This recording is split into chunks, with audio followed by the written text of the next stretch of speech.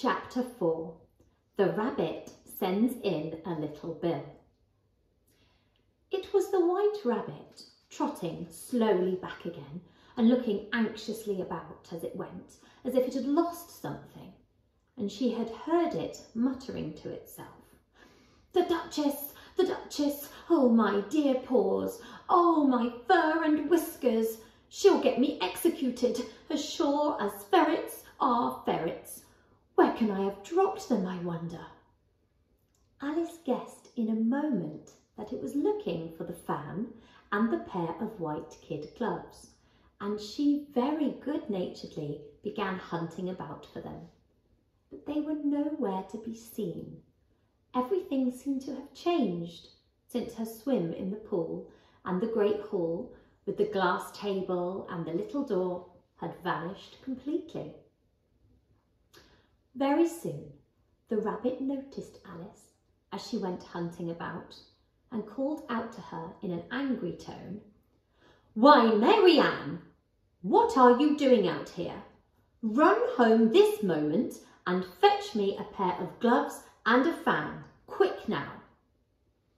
And Alice was so much frightened that she ran off at once in the direction it pointed to, without trying to explain the mistake it had made. "He took me for his housemaid," she said to herself as she ran. "How surprised he'll be when he finds out who I am. But I'd better take him his fan and gloves, that is, if I can find them." As she said this, she came upon a neat little house, on the door of which was a bright brass plate with the name W. Rabbit engraved upon it. She went in without knocking and hurried upstairs, in a great fear lest she should meet the real Mary Ann and be turned out of the house before she had found the fan and gloves. "How queer it seems," Alice said to herself, "to be going messages about for a rabbit. I suppose Dinah will be sending me on messages next." And she began fancying the sort of thing that would happen. "Miss Alice, come here directly and get me ready for your walk." "Coming in a minute, nurse." "But I've got to see the mouse doesn't get out. Only I don't think," Alice went on, "that they'd let Dinah stop in the house if it began ordering people about like that." By the time she had found her way into a tidy little room with a table in the window, and on it, as she had hoped, a fan and 2 or 3 pairs of tiny white kid gloves, she took up the fan and a pair of the gloves and was just going to leave the room when her eye fell upon a little bottle that stood near the looking glass. There was no label this time with the words "Drink me," but nevertheless she uncorked it and put it to her lips. "I know something interesting is sure to happen," she said to herself, "whenever I eat or drink anything, so I'll just see what this bottle does. I do hope it'll make me grow large again, for really I'm quite tired of being such a tiny little thing." It did so indeed, and much sooner than she had expected. Before she'd drunk half the bottle, she found her head pressing against the ceiling and had to stop to save her neck from being broken. She hastily put down the bottle, saying to herself, "That's quite enough. I hope I shan't grow any more. As it is, I can't get at the door. I do wish I hadn't drunk quite so much." Alas, it was too late to wish that. She went on growing and growing, and very soon had to kneel down on the floor.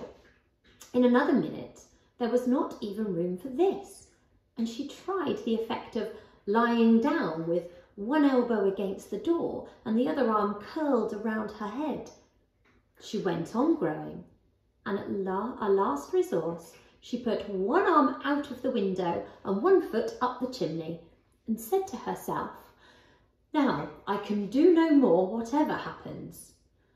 What will become of me?" Luckily for Alice, the little magic bottle had now had its full effect and she grew no larger. Still, it was very uncomfortable, and as there seemed to be no sort of chance of her ever getting out of the room again, no wonder she felt unhappy.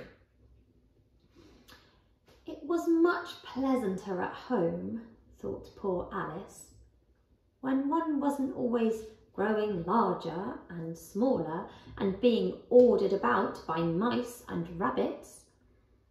I almost wish I hadn't gone down that rabbit hole. And yet it's rather curious, you know, this sort of life. I do wonder what can have happened to me. When I used to read fairy tales, I fancied that kind of thing never happened. And now here I am, in the middle of one. There ought to be a book written about me, that there ought. And when I grow up, I'll write one. But I'm grown up now, she added in a sorrowful tone. At least, there's no room to grow up any more here. But then, thought Alice, shall I never get any older than I am now? That'll be a comfort one way, never to be an old woman, but then always to have lessons to learn. Oh, I shouldn't like that. Oh, you foolish Alice, she answered herself. How can you learn lessons in here? Why, there's hardly room for you, and no room at all for any lesson books. And so she went on, taking first one side and then the other, and making quite conversation of it altogether.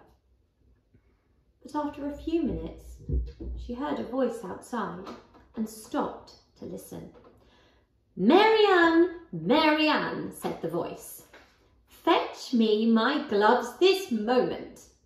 Then came a little pattering of feet on the stairs. Alice knew it was the rabbit coming to look for her, and she trembled till she shook the house, quite forgetting that she was now about 1,000 times as large as the rabbit and had no reason to be afraid of it. Presently, the rabbit came up to the door and tried to open it. But as the door opened inwards and Alice's elbow was pressed hard against it, that attempt proved a failure. Alice heard it say to itself, "Then I'll go round and get in at the window." That you won't, thought Alice, and after waiting till she fancied she heard the rabbit just under the window, she suddenly spread out her hand and made a snatch in the air. She did not get hold of anything, but she heard a little shriek and a fall and a crash of broken glass, from which she concluded that it was just possible it had fallen into a cucumber frame or something of that sort. Next came an angry voice, the rabbit's. "Pat! Pat! Where are you?" And then a voice she had never heard before. "Sure then I'm here, digging for apples, your honour." "Digging for apples indeed," said the rabbit angrily. "Here, come and help me out of this." Sounds of more broken glass. "Now tell me, Pat, what's that in the window?" "Sure, it's your arm, your honour." He pronounced it arm. "An arm, you goose?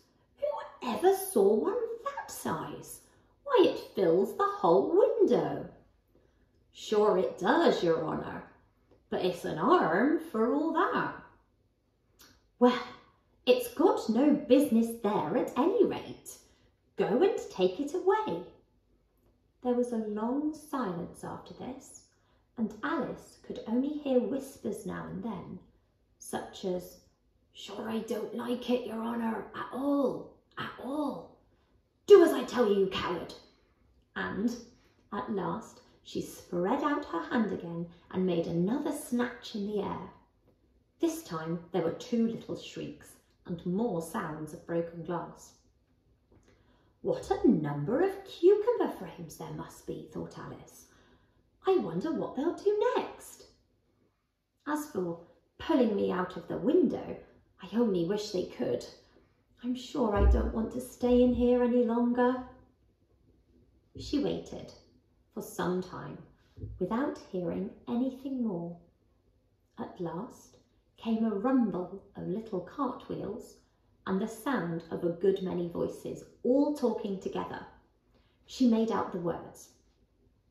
Where's the other ladder? Why, I hadn't to bring one. Bill's got the other. Bill, fetch it here, lad. Here, put 'em up at this corner. No, tie 'em together first. They don't reach half high enough yet. Oh, they'll do well enough. Don't be particular. Here, Bill, catch hold of this rope. Will the rope bear? Mind that loose slate. Oh, it's coming down. Heads below. A loud crash. Now, who did that? It was Bill, I fancy. Who's to go down the chimney? Nay, I shan't. You do it. That I won't then. Bill's to go down.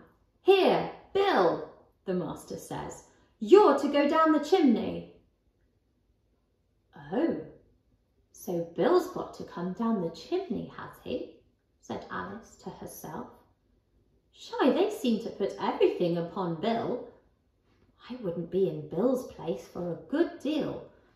This fireplace is narrow, to be sure, but I think I can kick a little. She drew her foot as far down the chimney as she could and waited till she heard a little animal. She couldn't guess of what sort it was, scratching and scrambling about in the chimney close above her. Then, saying to herself, "This is Bill," she gave one sharp kick and waited to see what would happen next. The first thing she heard was a general chorus of, "There goes Bill!" Then the rabbit's voice along, "Catch him, you by the hedge!" Then silence. And then another confusion of voices. "Hold up his head! Brandy now, don't choke him! How was it, old fellow? What happened to you? Tell us about it." Last came a little feeble, squeaking voice. "That's Bill," thought Alice. "Well, I hardly know no more, thank ye. I'm better now, but I'm a deal too flustered to tell you. And I know is, something comes at me like a jack-in-a-box, and up I goes like a skyrocket." "So you did, old fellow," said the others. "We must burn the house down," said the rabbit's voice, and Alice called out as loud as she could, "If you do, I'll set Dinah on you." There was a dead silence instantly, and Alice thought to herself, "I wonder what they will do next. If they had any sense, they'd take the roof off." After a minute or two, they began moving about again, and Alice heard the rabbit say, "A barrowful will do to begin with." A barrow full of what? Thought Alice. But she had not long to doubt, for the next moment a shower of little pebbles came rattling in at the window, and some of them hit her in the face. "I'll put a stop to this," she said to herself, and shouted out, "You'd better not do that again," which produced another dead silence. Alice noticed, with some surprise, that the pebbles were all turning into little cakes as they lay on the floor, and a bright idea came into her head. "If I eat one of these cakes," she thought, "it's sure to make some change in my size, and as it can't possibly make me larger, it must make me smaller, I suppose." So she swallowed one of the cakes and was delighted to find that she began shrinking directly. As soon as she was small enough to get through the door, she ran out of the house and found quite a crowd of little animals and birds waiting outside. There was poor little lizard Bill was in the middle, being held up by 2 guinea pigs who were giving it something of a bottle. They all made a rush at Alice the moment she appeared, but she ran off as hard as she could and soon found herself safe in a thick wood. "Now the first thing I've got to do," said Alice to herself as she wandered about the wood, "is to grow to my right size again. And the second thing is to find my way into that lovely garden. I think that will be the best plan." It sounded an excellent plan, no doubt, and very neatly and simply arranged. The only difficulty was that she had not the smallest idea how to set about it. And while she was peering about anxiously among the trees, a little sharp bark just over her head made her look up in a great hurry. An enormous puppy was looking down at her with large, round eyes and feebly stretching out one paw, trying to touch her. "Poor little thing," said Alice in a coaxing tone, and she tried hard to whistle to it, but she was terribly frightened all the time at the thought that it might be hungry, in which case it would be very likely to eat her up in spite of all her coaxing. Hardly knowing what she did, she picked up a little bit of stick and held it out to the puppy, whereupon the puppy jumped into the air, off all its feet at once, with a yelp of delight, and rushed at the stick and made believe to worry it. Then Alice dodged behind a great thistle to keep herself from being run over, and the moment she appeared on the other side, the puppy made another rush at the stick and tumbled head over heels in its great hurry to get hold of it. Then Alice, thinking it was very like having a game of play with a cart horse and expecting every moment to be trampled under its feet, ran round the thistle again. Then the puppy began a series of short charges at the stick, running a very little way forwards each time and a long way back, and barking hoarsely all the while, till at last it sat down a good way off, panting, with its tongue hanging out of its mouth and its great eyes half shut.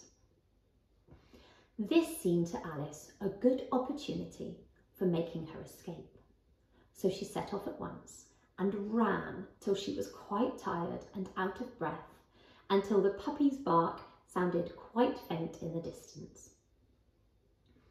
"And yet, what a dear puppy it was," said Alice, as she leant against a buttercup to rest herself and fanned herself with one of the leaves.